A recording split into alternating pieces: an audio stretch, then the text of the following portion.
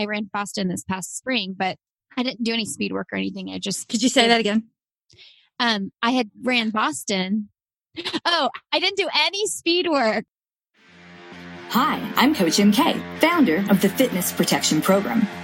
I'm a run coach, not a life coach. We're never really talking about the running.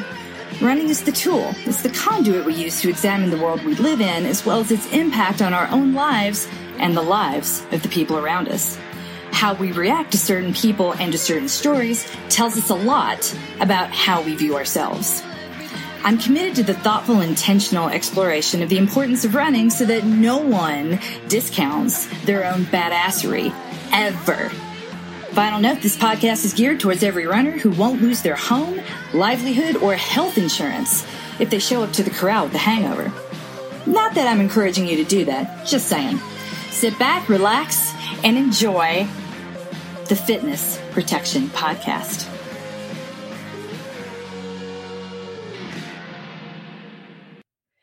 We are super excited to have our first guest on the show, Lindsey Hein.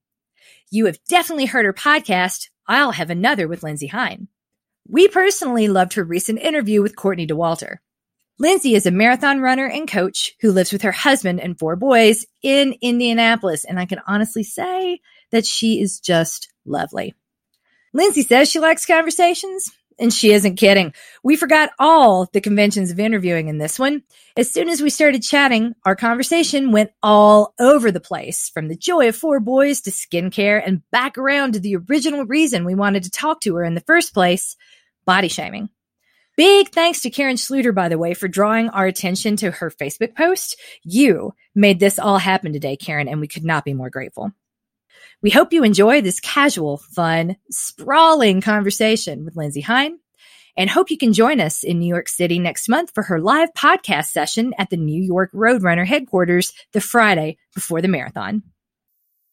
My background in running is very different than pretty much anyone's. My dad had a heart attack when I was 6, and I'm a morning person. So my mom was like, go run with your father. Get out, go. And I'm from rural Tennessee. We didn't have track or cross country. I'd never been on a track till I was in college. So I'm still running. He's still alive. It's really amazing. But when I talk to coaches, I'm kind of like, yeah, no, I haven't gone to the Olympics. No, I've never run on a team. Yeah, sorry, I don't know.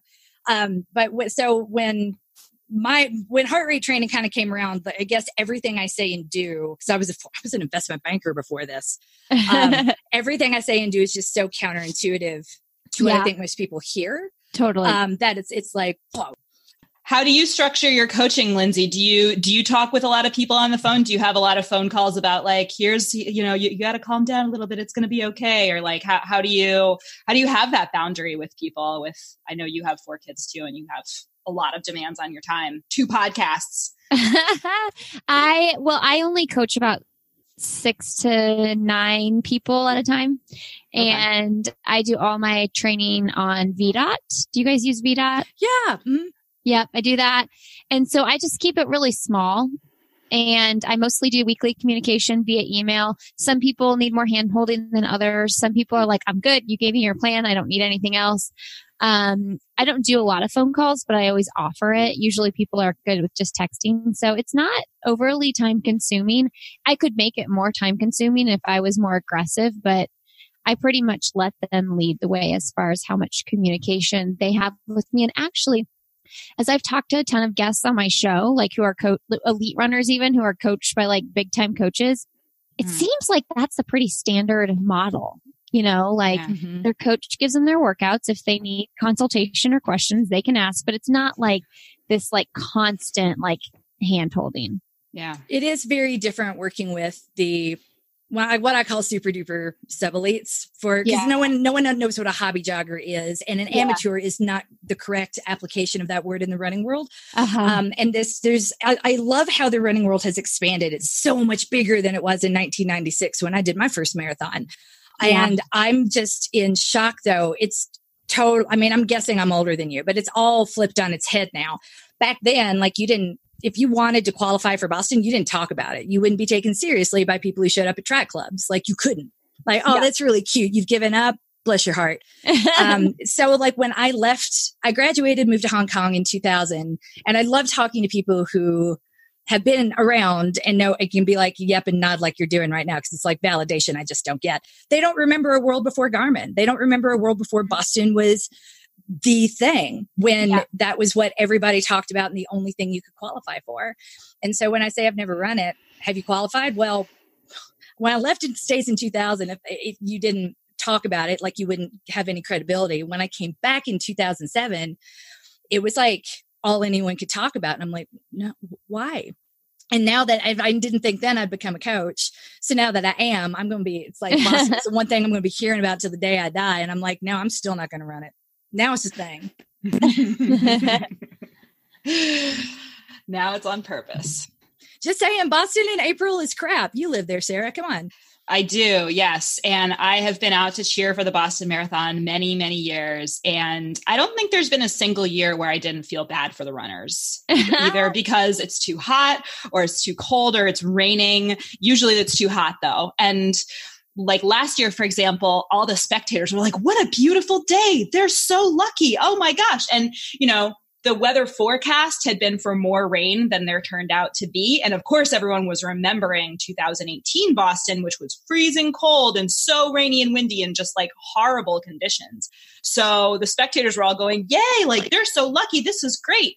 And the runners, especially the runners who started later, just had a horrible time. It got so warm. The humidity was really thick because it had rained a little bit and then stopped, and it stopped sooner than people thought it would. It was so, I think anyone who was watching and not a runner just had a completely different perspective on it. And there were a lot of runners that I talked to in the aftermath of that Boston who felt like all they were hearing was, man, you were so lucky. You had such a great day. And they were like, man, I really don't feel like I had a great day, but now I feel like I have to pretend that I had a great day. And I don't really know how to deal with this pressure. That it felt like there was a lot of pressure to have a certain kind of story about Boston this past year. And I thought that was really interesting. And so a part of what we wanted, the genesis of this conversation with you came from this thing that you posted on Facebook over the summer about a day at the track that you had when you were out running and someone heckled you. And so there are so many things that I want to hear you tell about it for people who don't remember or didn't see that post. But then I just think it all comes back to this question of like the things that make us put pressure on ourselves, and the things that make us feel like, oh, that I need to get something out of this. I need to prove something to people by doing this and by having a certain result and by having a certain attitude about that result. And there's just so much going on that I think runners are dealing with that we're not really talking about a lot of the time. So with all of that preamble out of the way, would you mind telling us about that day that you posted about on Facebook and what that was like? Yeah, for sure. Well, first of all, I did run Boston this year and it was hot at the end, and I can attest to that. Oh, I'm sorry I didn't know that. I would have tracked you and looked out for you. It was hot. Fun. Yeah, it was hot towards the end. I remember thinking, okay, I'm glad I'm going to be done really soon. And I started in a sort of earlier wave. So it was like not super late, but I could tell like if I was going to be out here another hour, it would be real hot. So there's a track down the street from my house. And, so I headed to the track and I was doing 2x800, 1x1600, 2x800. And I noticed this old man walking around the track, and I didn't think he was paying much attention to me. But after my workout, I went to say hello. Like we kind of like walked past him, and I was saying I'm in this phase in my life where I want to make sure I'm like talking to everybody and saying hello and being a forward person. And my husband would tell you I've always been like that, but I think I'm more like that now than I used to be even. Anyway, so I just wanted to ask him about his morning and just be friendly. And then he looked at me and he was like, asked me about my workout. He's like, you told me I was getting a belly on me. I can't remember exactly how he said it, but he told me I was getting a belly.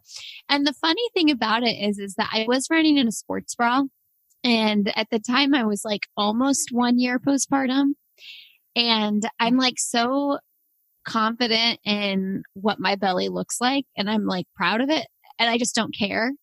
And I laughed at him because if he actually knew me, he would know that my belly was like shrinking and I had a baby a year ago. And like, I was actually like getting back into the body, like my natural body state. Like it takes me in a full year, and that's a full year of like working out regularly, eating right most of the time, but also indulging. And I've just noticed, and I've had 4 babies, my last 2 babies especially, it just takes me a year. Like that's just basically when my body is back to where it feels best. And so I was really at the point where I was feeling my very best self. And I was also really proud of that workout. Like I hadn't been doing much speed. I mentioned I ran Boston this past spring, but I didn't do any speed work or anything. Could you say that again? I had ran Boston. Oh, I didn't do any speed work. Yes, that was the part. This was the whole point of the podcast, is to hear you say that. Never. Yeah. I didn't know you were going to say that, and I appreciate it. I get it's something we hear a lot. I just don't think we can train without speed work. I'm like, yes, you can. You can. Like, I've got books of it. Yeah, and I mean, for me with Boston, to just talk about that for a second, I had my hamstring had been feeling weak, 6 months postpartum, right when I was starting to ramp up my long runs for it. And I went and saw an athletic trainer and got it worked out. And basically it's just the whole glute activation thing. That's why my hamstrings are feeling weak. And I just decided this is silly. If speed work irritates that right now, I might as well get my runs in and be in shape so that I can complete Boston in a healthy way and not worry about that. So yeah, I did no speed work for Boston. I just ran what felt right. But anyway, this summer I did start incorporating some because I like to run fast sometimes. And, I was starting to feel, I had run that marathon and I just chilled for a while. I was starting to feel my very best self. And so, I felt like it was comical, and I almost feel like, I don't know if the right word is privilege, that I get to feel like that because I've never had huge body image issues in my life. But that's also something I've been super proactive about most of my life. I've never done any sort of dieting or watching calories or anything like that because I know it's a slippery slope. And so anyway, I said to the guy after his comment, he kind of kept going on too. After I laughed at him, I said, hey, you know what? I've had 4 babies and my belly, a lot has happened here and I feel really strong right now. And then anyway, after our chat, he kind of went on about me eating salads. It was crazy. I was like, this is not a real life. And I don't. Whoa. I know. He's an older man, and I don't know if it was a cultural or generational thing, but he just wasn't getting it. But then afterwards, I asked him to take my picture. And so he did. And then it is perfect. Yes. And I told him to have a good day. I haven't seen him at the track. I haven't been back to that track much, not for any real reason. But I do think my stomach's gotten smaller since then. And it's not because of him. or because you've been eating salads. Yeah. No, it's just because it's the natural progression of what my body's done postpartum. Yeah. My God. Yeah. My daughter's favorite book right now is called Tilly the Terrible Swede. It's about Tilly Anderson. She was one of the first female cyclists in North America, and she was a champion from 1896 until 1920 when she took up motor car racing. But the doctors evaluated her. This is part of the story. They evaluated her and took a picture of her legs. And this was published with a study, just a photo of her bare legs, which at the time was scandalous, in the newspaper. Her mom kicked her out of the house afterwards, which is and her friends were totally mortified. And the doctors were assuring people that this was a healthy leg. This does not look feminine. It is not aesthetically appealing. There is nothing pleasing about this leg, but it is in fact a healthy leg with lots and lots of muscle. That women, it's not, I guess they thought they were doing something progressive at the time. It isn't unhealthy for women to have muscle. But my daughter and my son, who wasn't even really listening to the story, he was like, that's really mean. And my daughter was like, yeah, you can't make comments about other people's bodies. Why did they do that? I'm like, this is 100 years ago, honey, more than 100 years ago. And it kind of makes me happy in these moments. Okay, this is less likely to happen in the future. They get it. They know you can't comment, but how do you give that memo to anybody else? It's not okay. Yeah. I think part of my message on that post too was us growing a little bit of a thicker skin too. It's kind of like, I can choose to be offended by that guy's comment, or I can choose to like believe what I believe about myself and let his comment, be his thought, not my thought. That's his thought. You know what I mean? I know that's hard to do, and it's probably a lot easier said than done. But actually just last week, I was picking up 2 of my kids from daycare, and a mom asked me if I was having another. And I was like, I know. And she did, I think as soon as she said it, she was like, oh shoot. Like I was holding my son in a way, and my tank top was tight, and I looked down and I was like, okay, I guess I could see how she would think that based on, you know, how I was standing. Your belly has this like little home that you've had all these babies in. And, I don't know, like when she said it, I was confused at first, and then I realized why she was saying it. And I almost feel like by retelling it to people that it makes me sound like I might be offended, but I'm just not. And I think that's part of what I want to share is just like, we can choose to not be offended by other people's words. Not that she should have said that. Not that that guy should have said that. They shouldn't. That's like natural human social etiquette. You know, not to say those things to people. But you don't have to be hurt by it, you know? Yeah, absolutely.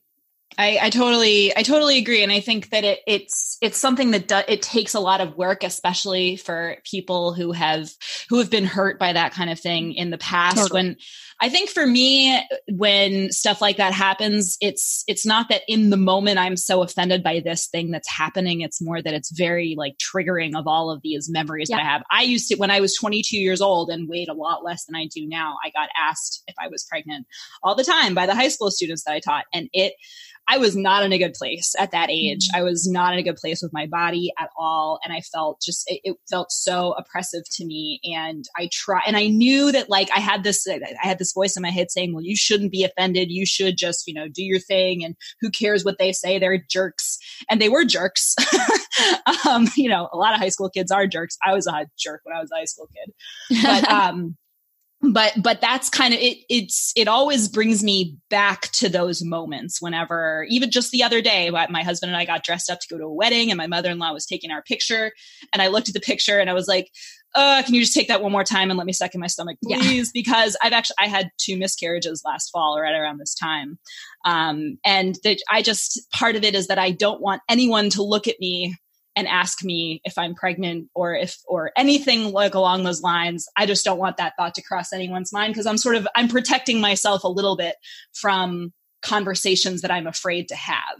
Totally. And whether that's a great thing to do, I would love to, work on that response. Self-care is a great thing, Sarah. It's shaming to live in the should. There is no, you feel what you feel, and that's valid. The only time that we're not being true to ourselves, even though that sounds like a very vague statement, is when we give the right answer instead of the true answer. Right. And protect yourself. So let me validate you there. I feel like this is like really what people hire me to do. I've been in therapy since I was 19. That's a long time, y'all. You put your work in. Put my time in. If I sound like a therapist, it's because I've been with them a lot and I go weekly and I love it. But that's what it's for. It's for validation when you're not getting it. The ghosts of bullies past live in here, and they don't go away, and you never know when they're going to come back up. So it's really important to know how to protect yourself in those moments, because you can't just call the Ghostbusters.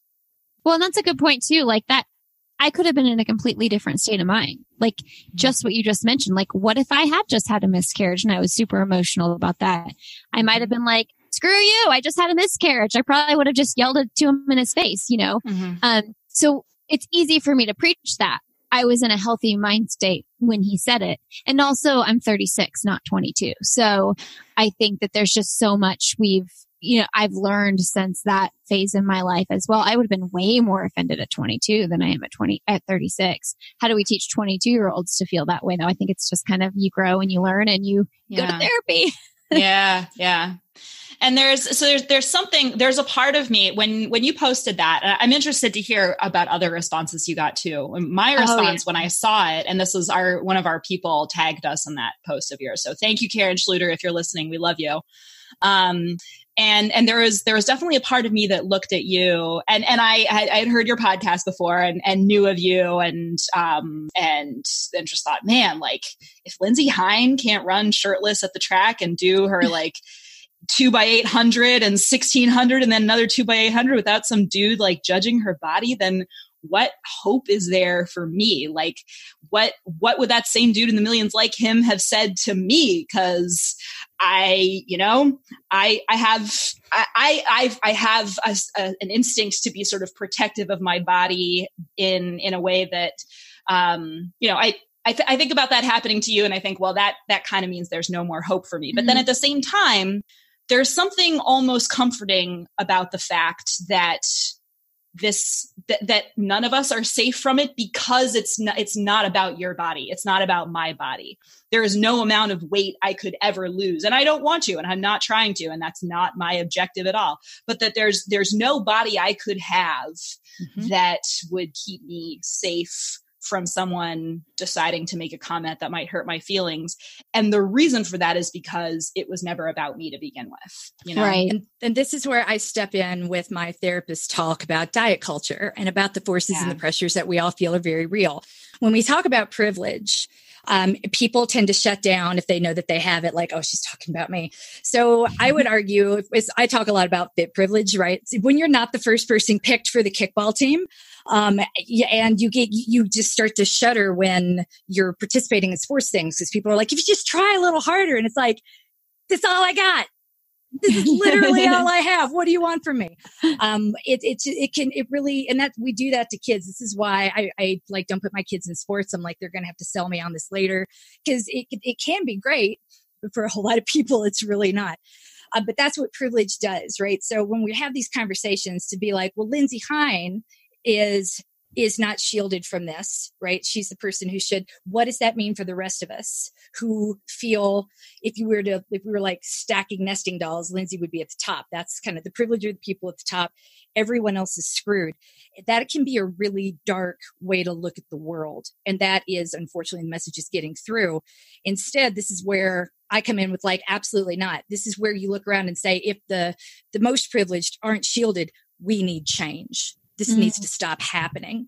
So I sit back and stop preaching about diet culture and health at every size. And you can be healthy at every size and unhealthy at every size. And, there's the messages, the message matters. The message really matters. And I think I'm hopeful that at some point we will collectively become more responsible for the messaging, because that guy, my kids are getting a better message now. And that makes me personally very happy. Yeah.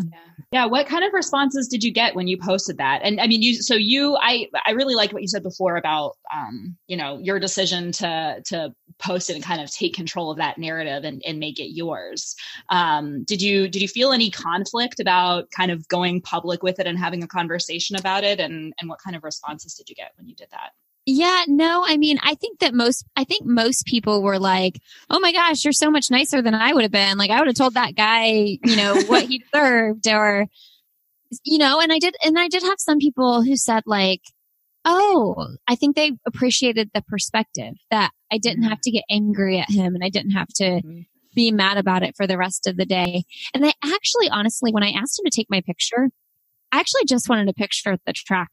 So I wanted that picture at the track and of my workout because I just wanted to keep my social media game going. You post your workouts sometimes. You have to have content.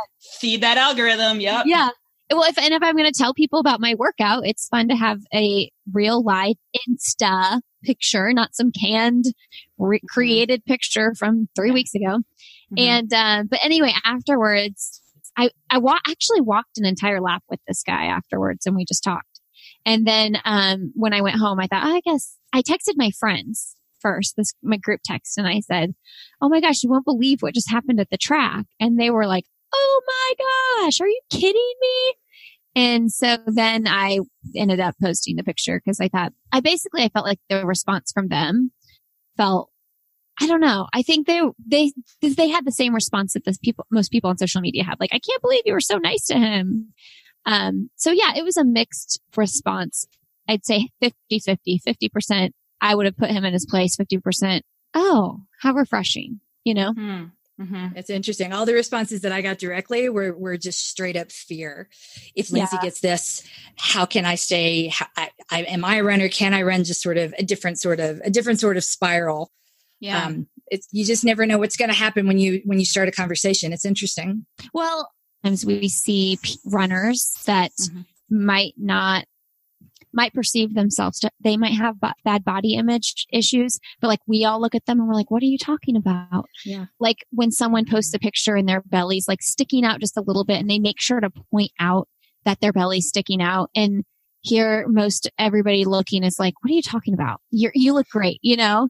And so I've actually like made that an intentional priority, that even if there's a picture where my belly's sticking out or something, or I perceive it to be sticking out, I just don't say anything, because it's like, that's who I am. That's what my body looks like. And maybe I'm pointing that out, but honestly, in the grand scheme of things, that could actually make people feel bad about themselves, you know, by pointing out, saying, I feel like I look bad here. Yes. It's a really fine line, because you do want to be honest too on social media. Like, I should be able to say, I don't feel comfortable with how I look right now, but I think in like, I just want to be myself, you know, and I don't need to point out flaws just so that people know, hey, I know this is how it looks. You know, people don't need to know all that. So yeah, I think it's a fine line, and I would intentionally not make a comment about, you know, my belly sticking out or something. Am I making any sense? No, you are, because you're alluding to what's called sizeism. And sizeism is that, so fat phobia is the lack of restricted access to things because of your body size. Those of us who are smaller and have access to everything, we don't have to worry about if we can get a seat in a restaurant, if we will fit in the seat. If I left the airline lost my luggage, I can buy new clothes wherever I am. It's not a big deal. But sizeism is that pressure we all feel to keep those privileges, and it impacts everyone more than others, because that line between what's acceptably or viewed as unacceptable is so unclear, and it moves. So there is value in you saying your truth in a moment where you're like, you know what? I don't feel good. I don't feel like I look good, but you know what? I love this dress and I want to go to this event, so I'm going out anyway. Or I don't feel these shorts don't fit the way they used to, but that run felt the way it used to. And I will take that, because that is such a universal experience. So again, this is where privilege works, right? If the fittest person I will probably ever have the chance to speak to is feeling the same thing that I am, maybe I'm not as far behind as I think I am. Even if not she's way ahead in the race. Yeah. Right. Yeah. I just think there's something really beautiful to it. I would hope that this never shuts conversations down, because because you are a human. Yeah, totally. And I, you know, so I'm really curious to know too about the genesis of your podcast and the audience that you sort of have in mind, because you talk to serious, amazing, famous people with just insane accomplishments in there. Like I just listened to your episode with Courtney Dawalter and I loved it. It was so great. She's amazing. And she's so funny. And it wasn't even your first time interviewing her, which was just really cool. And you have this amazing way of, I think, really defining like the voice of your podcast.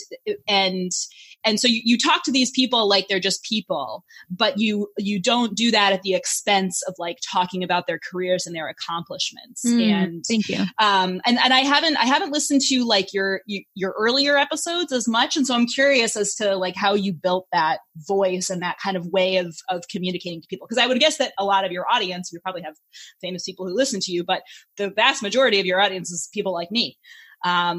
Who are just kind of, they like your take on these people. They could certainly listen to many different interviews at this point, especially with Courtney Dawalter. But I think yours is really special. Thank you. Yeah. I always say, don't go back to the beginning because it's scary. I'm sure we're going to feel the same way about our early days of our podcast too. I already kind of do. Somewhere. Yeah. I mean, the whole idea of my podcast, it really was like to share the stories of runners and athletes, not necessarily elites, but it's kind of evolved into, I don't know, maybe 60% elite runners, maybe more than that, maybe closer to 70. But I also still interview everyday runners, you know, lots of other runners that have made their way onto the show. And I just want to share their stories, you know, and the accomplishments matter and they're important, and it's exciting to talk to someone who like just won the Boston Marathon or something like that. But I just want to get to know the person on a deeper level than their running accomplishments, but we weave a lot of running into it. So, I don't know, as time has gone on, I've just pitched to whoever I want on the show. And sometimes I ask 10 times before I get a yes, but it's been really fun evolution, and it's been fun to get more comfortable too. I remember in the very early days, the first few elite runners I had on, like I think Sarah Hall was my first elite runner. It was just like so nerve wracking, you know, cause I didn't know what the heck I was doing. You know, you feel like you're a kid going to like career day or something, just making it up as you go. I always love it. Like I always say, we're all winging it. Like if anybody says they're not, they're lying. You know, they're not doing anything very cool. They're just, you know, punching their clock, whatever that clock is. So, it's just evolved, and I love it. I love getting to know someone, and some interviews I'm ultra prepared for, and I have tons of notes, and some I just completely show up and know that person's a good conversationalist, and we can just have a conversation with 2 questions prepped. Yeah. No, it's really great. And I did listen to one of your earliest episodes because they promoted it on the Sarah Bone Shea episode. It was promoted on Another Mother Runner. Yeah. I lived in Florida at the time, and I specifically remember being in my car in a parking garage and like hanging out in the parking garage a few minutes longer so that I could hear the end of it. It's such a cool thing that you've built, and it's so cool to see what it's grown into over time. And I, especially now that a year ago, I did not think I would be that I would have a podcast, let alone 2 podcasts. So what's the other one? The other one is the Morning Mantra podcast, which we have had, we have explained to many people, and it seems like it has a really good following. But when we ask people if they want to do it, they kind of freeze, because I think it's a very different concept from a lot of podcasts. And it's totally MK's baby. She started it about a year ago. Oh, cool. That's awesome. Yeah. Do you want to talk about it, MK? Well, I had 2 distinct groups that I had been coaching. And mind you, all coaching was ever supposed to be was just a way to get out of the house with my Irish twins and go talk to grownups. So, and being new to Denver. So when life started kind of pulling me in a different direction, and I started realizing, like, what is it they're paying for? It's not a training plan. We're not really talking about the running. And I coach 1 elite, and that's kind of enough. That's a lot of work. On top of that, though, everybody else, I'm like, what do you really need from me other than permission and a little validation? And what I didn't appreciate at the time was that not just the confidence, but the verbiage and a very different perspective on a situation. So they walk into something and they feel bad. And I'm like, actually, this is how you take that, find the power in it, shove it right back to them. Cause 20 years therapy.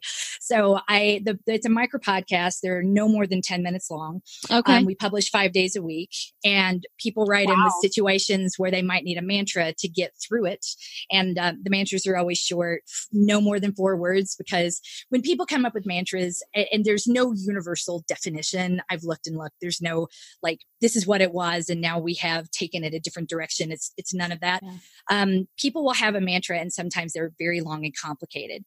When I was attacked in college and had to see this person over and over, like, I can't be having panic attacks and, passing out, getting lunch at the Taco Bell or in the middle of a class. So this is when I started going to therapy and started coming up with mantras. This is what I'm going to cling to and chant in my brain like a life raft. I'm going to program this voice that's going to override my fear and anxiety and help me get back at least on top of the situation momentarily. And I still practice them today. So I just started doing that for people. I know you're scared. I know you're worried. I know you're anxious. Let me tell you this. here you go. That's good. Here's the mantra. And I divide. So there is situation by situation. So this is why we never run out and are able to do it. So I do it 3 days a week. Coach Sarah does Situations don't stop coming. So they give you the situation and then you give them a mantra. Okay, cool. That's awesome. I find the power that they have in the situation. Okay, cool. That's cool. I love it. Yeah, it was very, and I, in the beginning, I found it very hard. I was not doing it twice a week right away. The first time I did it, it took me like a week to come up with it and then figure it out and get it down to the right length and all that. And it was so much work for me because it's a different way to think about, using your voice. And I've always been a writer, much more than a sort of speaker, at least in any kind of recorded fashion. So getting to that part where you have like a 4-word distillation of a takeaway for a situation or of an anchor. I think of it as an anchor. I think of it as like something solid and concrete that you can hold on to if you're in the situation and you just need a little bit of help. And that it took a lot of work for me to get to a point where I could really distill it into that substance and then make it into a podcast episode. And now I feel like they kind of come to me all the time. And when I find myself, I've started to use the podcast almost for myself in a lot of ways that I never would have expected. In part, working with MK does that to you. But also because it's a very effective way of like looking at a situation, that recognizing that you're having a hard time with someone and then saying, okay, where is my strength here? What can I draw on and how can I deploy it and turn this around and make it more mine? And I sort of think of the day at the track that you posted about, what you did there, just saying like really taking control of that and deciding that you did not need to feel bad about this. You did not need to make this about you. You understood, or you were able to understand in the immediate aftermath, if not in the moment, that wasn't about you. And you turned around, you made that guy take a picture of you. I think like that. I just love that. And it's funny that you told that part of the story because I was trying to remember. I remembered the picture from the Facebook post. I was like, it wasn't a selfie. I know it wasn't a selfie. No, it was a full bod shot. It was a full bod shot. And the reason was that you had that guy take the picture for you. Yeah. That's like the perfect mantra right there. Like take the picture, Take a picture. Hand in the phone, be like, oh, really? You think I need to eat salad? Take a picture of me. Yeah. And by the way, I like salad. I usually put a lot of dressing and cheese. Yeah. Salad's great. But I love it. Yeah. Yeah. No. Yeah. I think it's true too. That day, it's like, I was kind of on this like, staircase to feeling my best self again. And so I feel like I could have either let that like shut me down and be like, oh, what do you think you're doing? Like, you're not back to where you were. But like, I knew how I felt. Like it's like an intuitive thing. It's like, you feel like your body is where it needs to be right now. You're sleeping how you need to sleep. You're eating well. You're not, restricting or overindulging. I mean, like nobody feels good when they eat like crap. I mean, that's just science. And I was working out, what felt right. And to me, I usually feel good if I work out 5 or 6 days a week, nothing crazy, but like that is where my body feels good. So I think it's all just intuitive. And some people might feel good working out 4 days a week. For me, it's 5, 6. I mean, we're all different, Yeah. Yeah. I know you've been running for a really long time. You ran cross country when you were a kid. Do you feel like you've been through different sort of phases of your running self? Do you think that there was a lot of work involved in kind of getting you to that place where you could turn around to that guy and say, yeah, take a picture of me? Or do you? Yeah. Yeah. I mean, I think that for me personally, the more babies I have, the more confident in my body I get. Cause like, I know what I've been through and I'm just like, you don't know till you know, I think that my confidence in my body is way higher now than it was before I had kids, But yeah, I've run since I was 15. I've done 15 marathons and I've just kind of like, it's always been a part of my life. Like it's just a consistency. And I do think for both physical and mental health, a necessary component of my life. Now I know that if running got taken away, I would have to replace that with something else like swimming or something, but right now it works. So yeah, I know that even, an example is yesterday, I really didn't feel like running, but I was grouchy and I knew that if I just ran for 30 minutes, my day would be better. And so that had nothing to do with my body. It was all mental, So, but I do think the older I get, the healthier place I'm in with my body. But the crazy thing is now that I'm 36. So then I'm like, can we just be where we are for right now? Like I don't need to feel like I need to look any younger. I don't, and I don't feel like that right now, but I hope in 10 years I don't feel like that, but everybody, it's just a culture thing. So it's almost like I'm in this really healthy age and place right now. And I hope it doesn't go away, but I can't predict everything. So let me tell you about 41. Fantastic. It is so great. We've talked about this a couple podcasts ago. I started this it started as a 10-step skincare routine. And it was a very, and now how many steps is it, MK? How many steps are there now? It's like 36. Do you really do it? But it's not out of fear of getting old. It just feels good. It's so good. And I've never done it before. I didn't feel free to in my 20s because you can't act like you care too much.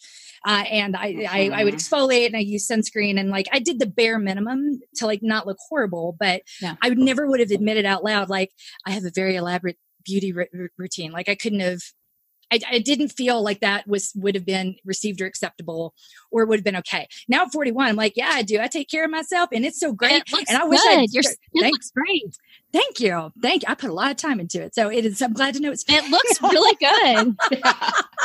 It's very clear and yeah. Meanwhile, so everywhere I go, people tell me I look tired. So maybe I got, I'm only 33, but maybe I got to stop doing the bare minimum one of these days. Well, it's finding when step one is a game changer and step two makes sense. Cause you would never go from 0 to 10 in one shot. I had never bought a whole kit at once. It was that's good. This is better. If this works really well rabbit hole. But this is what happens when you get your roof replaced and you've just had abdominal surgery and you're lying on your couch with no TV. Well, I guess I'll try YouTube because I'm on painkillers and I can't think good. And somehow I got to a skincare influencer. And so, but that's the great thing. It was John Van Ness from Queer Eye. Talking about the double cleanse. I'm like, yes. Anyway, put the step instructions. I'll do it. Yeah. And when you're trapped and bed bound, that info. I can put it in the show notes. Put it in the show notes. Yeah. I was just going to say, I would rather somebody tell me I need to lose my belly than tell me I look tired, to be honest. Don't tell me I look tired. That is the I don't worst understand thing. why people, I don't understand why people want to say that to me. That is the worst thing. That just, no. No, it's not nice. Screw body image. Don't tell me I look tired. Because what are the chances that it's helping if indeed I am tired? What are the chances? Not tired. Right. That's the other good thing about again, not to keep plugging it. There's never ever, and maybe it's a function of age, maybe it's a function of the thing. But when I say I've started doing the skincare thing, I always get the same response, which I love and appreciate. I have never gotten that immediate validation in any other area of my life. I started learning foreign language. Which one? Or that don't sound good. Or I just started this diet. It doesn't show, there's never been that immediate yes that really made all the work worth it. So it felt like, what do I have to do to get the validation to make all the work? And for a lot of people, that's what running is. If I get this finish time, I will be. If I get here, if I look like this, then it'll all, just do skincare, man. Start there. I am in. I will look up. When is this episode? I'm dying for the show. I really want to see it. It's not an episode on the show. It's a YouTube video of him demonstrating and what it's the double called cleanse is for. The double cleanse? Double cleanse. You cleanse first with an oil. Okay. And then, there are these two girls that left L'Oreal. It's called Chemist Confessions. They were when you take a look at what the American skincare market wants, they want your skin. They don't trust that their skin is clean unless it's tight. And that's the opposite of what you want. You stripped it of everything that it needs. So this is what we do abroad, and it can't be sold here because y'all don't want it. And this was the next video that YouTube recommended after John Von Ness had demonstrated a double cleanse. So now I've got a chemist reaffirming what I just heard. Two of them. I mean, chemists are smart. Chemistry's hard. And they're, and I'm like, well, I don't want to do what Americans do. I want to do what you do. Let's go this way down the rabbit hole. So but it all started with, you clean your face with oil, which makes no sense. Okay. And then you clean the oil off with a water-based cleanser. Then you tone that. And that's when it can just like, if you just do nothing but double cleanse, 3 days later, I was back at Target, like, what else can I buy? What else can I add to this routine? I've heard that argan oil is good to clean makeup off. Is it argan oil? Mm-hmm. Yeah. Okay. I thought makeup from Trader Joe's. It's not expensive from Trader Joe's, at least. There's no piece in any of the steps that is expensive. Some can but be. It's just all it adds up because there's so many steps. Yeah. With a 10 step, each step might be like $6. I can do that. I can handle that. It's not as expensive as my mortgage. So, and some of those products are, I mean, seriously, like if you go all in with Beauty Counter or something like that, it is not cheap. And it's so hard to know like where the value is and whether, because we have these instincts to think that like if something's priced too low, that it must not be good. And therefore like, should I want the priced higher thing? And it's very like, I feel this is probably part of the reason why I have my one cleanser and that's all I do. And it's from CVS. Like I look at all of the choices and I just freeze. It's overwhelming. It's overwhelming. And it's really, the areas of my life where I feel kind of most at ease and at peace with where I am, like running, that's where like, I don't really have a whole lot of things to choose from. I have my way of training. I have my training plan. That's what in our programs, we give people monthly training plans. And that's part of why we do that, is because they want to be doing something in between races, but they need a little bit of structure, because otherwise, training plans are everywhere.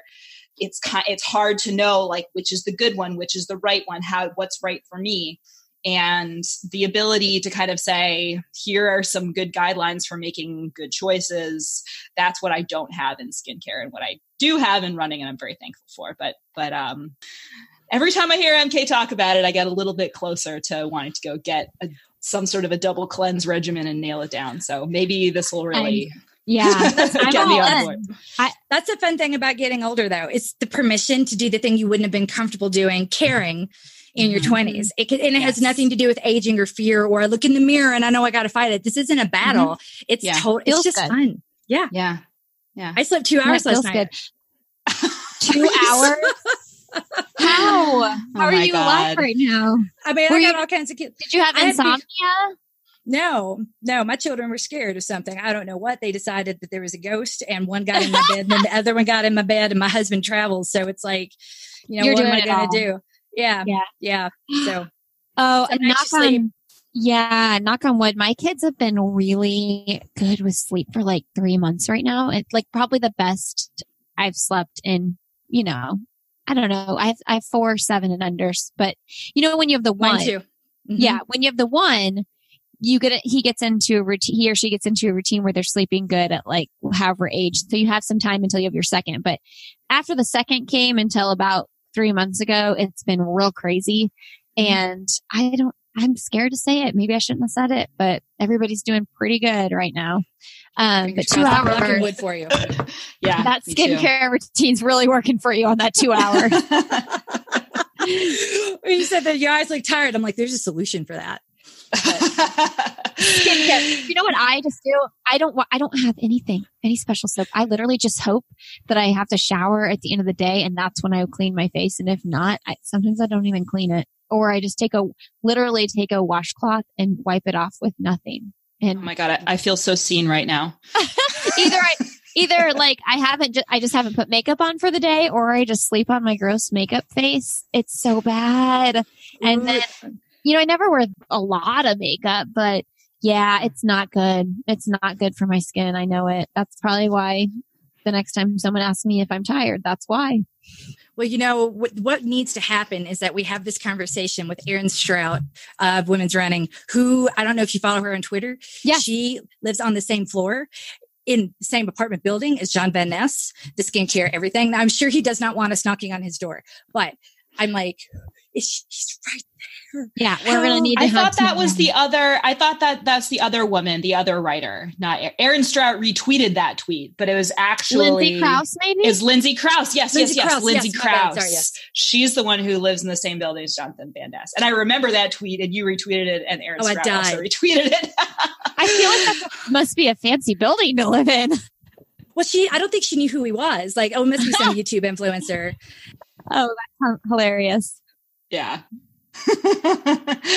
this is what I saw. MK's Twitter is curated very carefully, and Jonathan Van Ness will always be right there. If anyone's talking about him, she's on it.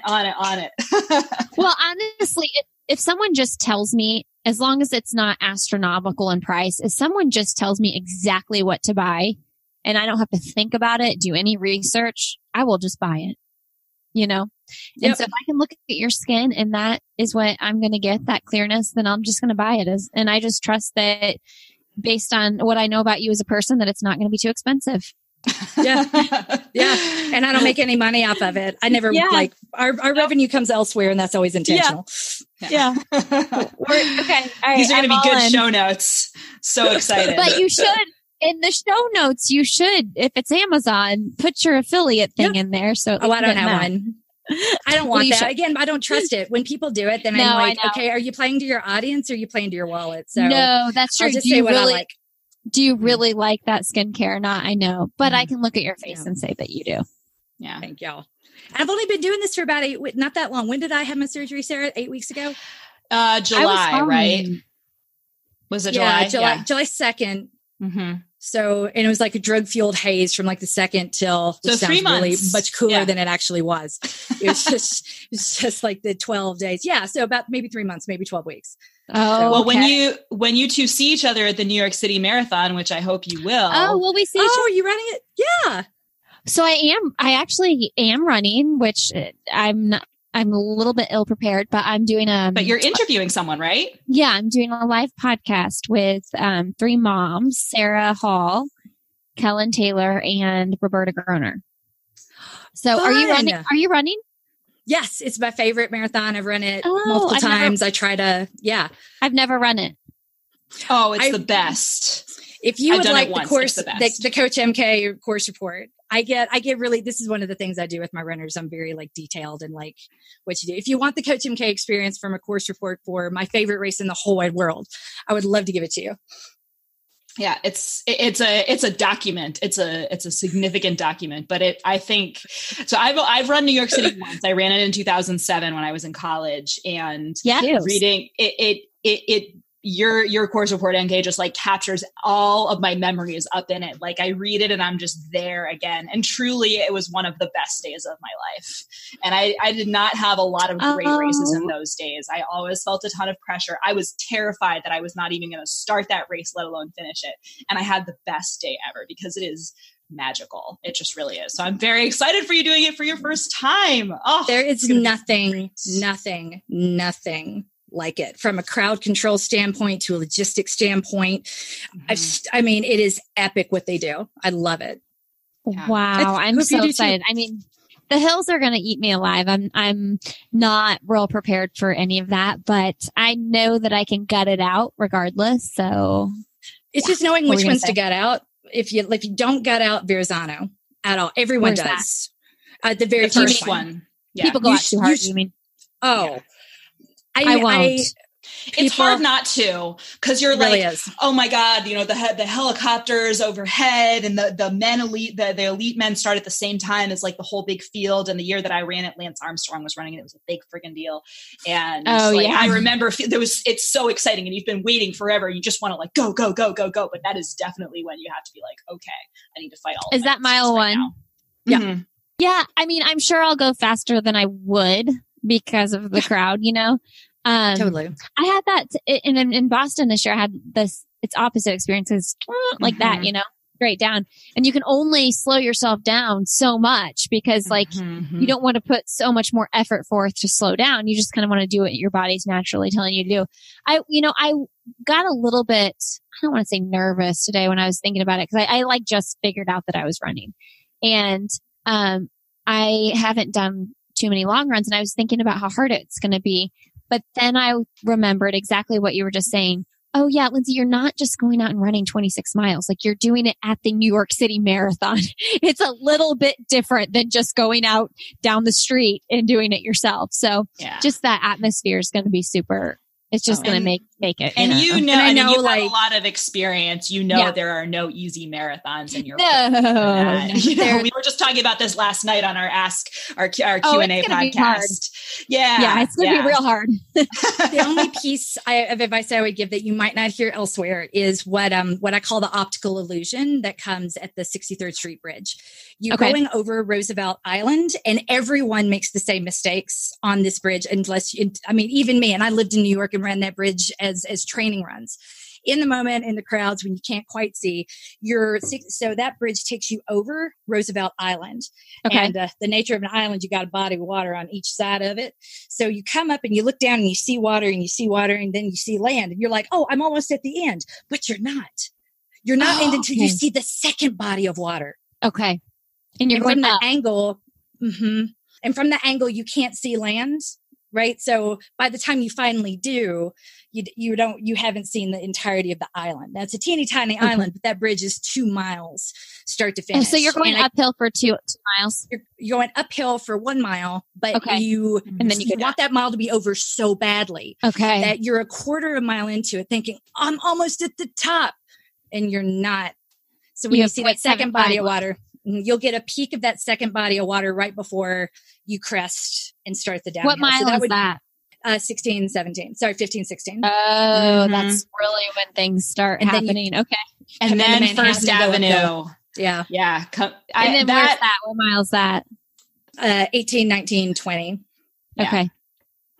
I do think, though, I remember that the first part of that bridge being really tough. But as you crest it and you start to come down, the year that I did it, there was a sign that said, if 10 miles to go is easy, then welcome to easy. Welcome to Manhattan. And then it just spit, and then and it was like one sign, and then the next sign, and the next sign, that spit us out onto First Avenue. And the crowds on First Avenue are crazy.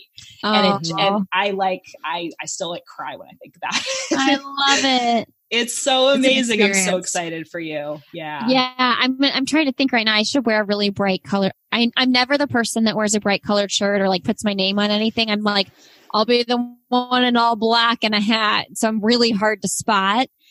And for no real reason. Like in Boston, I did it because that's just all that I had that fit me at the time. And I was not going to go buy new clothes. And so I think this time I'm going to try to wear something that's noticeable so people can spot me, because it's so encouraging when people actually say your name and cheer for you. And lots of people in New York do that. As I remember, a lot of people had their names on their bags. Oh, had their names. Yeah. I got to do something.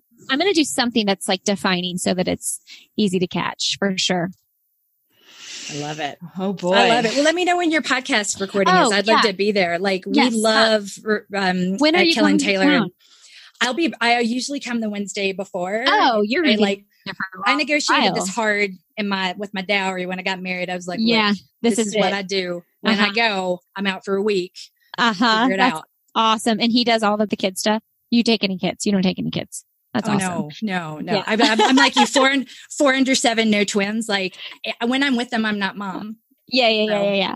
Yeah, that's awesome that you give yourself that whole week. It's on Friday. It's the Friday before the race, obviously at 1 p.m. at the Run Center at New York Roadrunner. So, cool. I'll post about it though. Yeah. So definitely come if you can. It's going to be really fun.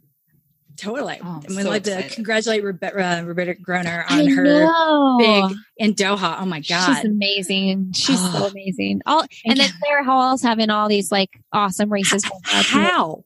I don't know. How is that humanly possible? If anybody can serial race, it's her. I mean, it's crazy. I love that it's happening against the backdrop of Salazar finally being sort of publicly outed. You can do this the right way. You can. Because we know, because Lord knows Sarah Hall's doing it the right way. yeah, for sure. I just wish the timing of the news cycle had been a little bit different so we could have talked about celebrated that more. Yeah. At the same time, I think the importance of that juxtaposition can't be overstated. No one deserves it more. I'm so happy for her. It's so great. I'm so excited to see what all three of them do in New York. That's going to be an amazing podcast. Have so much fun with that. Thank you. I know I was already excited about it. And then Sarah and Roberta both had these like phenomenal weekends 2 weekends ago. And I was like, well, this just made it even more exciting. Yeah. Did you envision this sort of thing happening when you started your podcast? No, I had Christine Burke, who is the vice president, I believe, at the Roadrunners. Her PR people pitched me to come on my show. And I looked at the email and I was like, okay, I don't know. And then I showed my husband the email and, I get PR pitches a lot and a lot of times I just scan them over. But, I showed my husband this one and he was like, you definitely need to have this woman on your show. I'm like, okay, if you're all in, like if he gives me a really strong vote of confidence, I take that as a sign that like he really believes in it. So anyway, I had her on the show and she was wonderful and great. And at the end of the conversation, I just said, hey, I would really love to come out to New York for the marathon and do like a live podcast or something with you guys sometime. And I said it during the the recording of our show because I just thought, you know what, just put it out there. Just put your goals out there, Lindsey.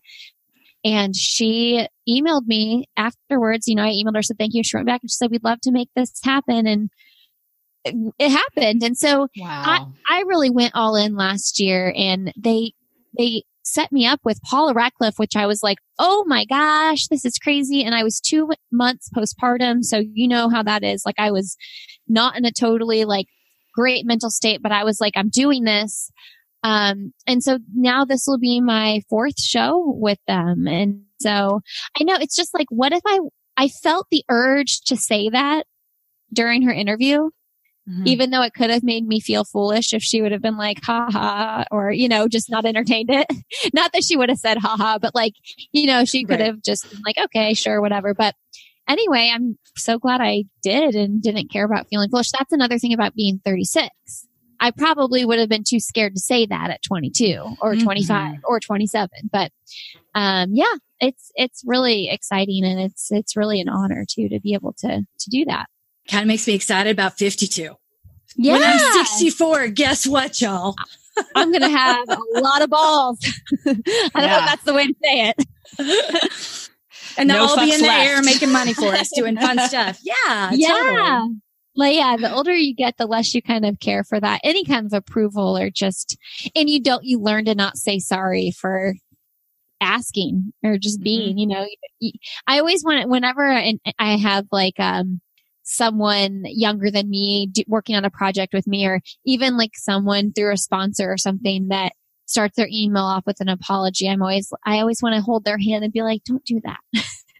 Don't apologize to me the second you email me, because that right there is already telling me that you're not confident, Yeah. So, but that was me when I was a young professional. So we learned. It was me too. Shockingly. Yeah, right. Yeah, me too. And still is. It's still like the thing that I feel like I'm always working on the most. It is so hard. It is so hard not to say sorry all the time. Mm-hmm. And it's important because those consequences. Yeah. You want to say it if it's necessary because you don't want to be an asshole, but of course. And then, and it's sort of the instincts, like they come and go with different moods. So like if I'm having a really good day and things are really going well, and I'm in a period where I generally feel like things are going well, I don't feel like I need to apologize all the time. But if I'm having a day where I just am really down about something and I haven't quite like sat with it enough to really even identify it or understand that it's happening, but I just find myself constantly saying like, oh, sorry, like needing to justify everything all the time. And Kate's, of course, smiling and nodding. She identifies it before I do usually. She's like, are you having a day where what's going on here? like it's all good. It's all good. Your job is not going to go out by the wayside. Well, because it's for a lot of people, it's really, really real. And particularly Sarah coming out of academia, I feel like there's a decompression period where when I say this can wait, I'm not saying show me how much you care. And when I say we can do this tomorrow, just don't let me forget, I mean exactly that, because so very few people, and I get that it's the difficulty of getting used to being around me a lot is that I say pretty much exactly what I mean all the time. There are no lines to read between, but if you aren't used to that, you're still looking for what the meaning is. And it's like, you don't need that coping mechanism here. Stop it. You're good. Totally. Well, I said tomorrow means tomorrow, and I will forget. That doesn't mean it wasn't important. It was like, this is your job. Yeah. So it's good and it's freeing. And these are also things I wouldn't have been able to enjoy when I was 22 or even 32 either. So yeah, bring it on. 42 is going to be amazing. Yeah, I know. Totally. I'm ready. I always said when I was in my 20s, I always said that I wished I was 30. I felt so ready to be done with certain things about being a 20-something. And part of it was that. Part of it was feeling like I needed to exhibit a certain amount of physical attractiveness that's kind of expected of women in their 20s. But I needed to act like it just came naturally and I didn't care about it. And that particular double pressure was really hard. And so I frequently said that I felt like I had been 30 for years and I really just wanted to get there already. And now that I'm 33, I'm like, oh yeah, this is actually way better. There's more. You're saying there's more. And apparently there's more. This is what I hear. Are you taking, sorry, not to tangent, my brain was still stuck on it because I'm thinking about the weekend Sarah had traveling with her daughter. Are you taking your 4 with you to New York? No. Yeah. I'm going. See, Sarah, you can leave them sometimes. It's a good thing. Oh yeah. I was just there. I did. My daughter's still in Washington, D.C. with my husband and I'm here. Nice. Yes, it is really nice. It doesn't happen very often, but when it does, I travel with my daughter a lot. And she really likes traveling and she kind of often is her best self when she's traveling. She becomes more flexible and kind of adventurous. It is nice. I like collect a lot of stress and like trying to remember all the things. And I'm remembering all the things for her and I forget the things for me. That happens every trip. I left my favorite dress in a closet in a hotel room in New York City last week and I'm very upset about it. Oh, that is sad. Yeah. But really then I'm starting to finally like exhale of, I'm in my house by myself. And it's wonderful. I'm glad that you get to go to New York on your own too. That sounds like a really good time for that. For sure. Is your husband coming with you? No, he's well, that's the thing about having 4 kids is it's real hard to find childcare. Like it's like 1 or 2, there are people that will step up, but 4, nobody's taking 4. So like usually if my mom is available, she just now started taking the 3rd with the older 2. She won't do the baby, which I would never ask her to. So you're still like, even if you have my mom taking the big 3, we still have to pay for a babysitter for the 4th one. So it's like, I know it's just, and then just figuring it all out is just so much. Cause when did he go? He came with me. Oh no, even I was in New York like 4 weeks ago and he didn't come with me, but still figuring out the childcare while he was at work and stuff. And, so I do think that when my youngest is like 3 or 4, I think my mom will take them all, which is like, okay, Lindsay, stop having kids now. But you know what? If she won't, you can. The oldest will be old enough to have friends and sleepovers. That's true. That's true too. Yeah. Spread it out. Farm it out. Totally. Yeah, totally. So, I mean, I get why. Yeah. So it's just more work. So in February, we're probably going to do a trip together, the 2 of us, for another race. And we'll I'm already starting to figure out, childcare Tucson? stuff. No, I always go to the Donna Marathon. It's every February in Jacksonville, Florida. Yeah, I do stuff with them. It's they raise money for the Donna Foundation, which helps people going through treatment for breast cancer. So yeah, it's a cool organization, and this will be my 3rd year out there. Yeah. Wow, that's amazing. Yeah. It's appropriate we're talking about that now. I believe this is Breast Cancer Awareness Month. So it is. That's right.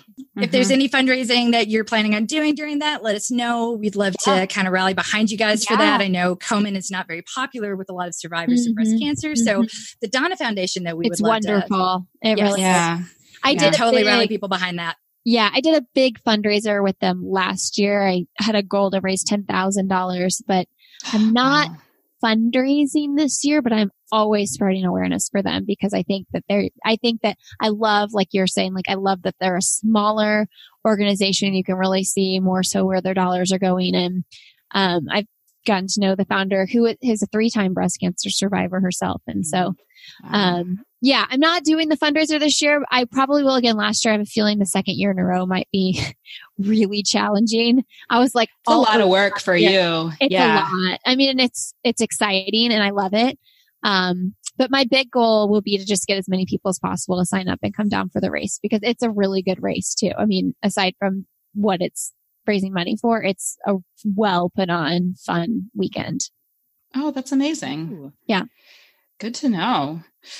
Yeah, I used to do, my mom had breast cancer. She actually, she had breast cancer twice, and she died of breast cancer when I was 13. Oh, okay. And so that we did a lot of Komen walks, when she, when I was a younger kid, and we did them together. And Komen, is not especially popular, especially in like the Boston medical community. There's been a lot of, a lot more scrutiny of them. And so I haven't wanted to do one of those in a long time, but at the same time, there is a part of me that really wants to like sort of reconnect to,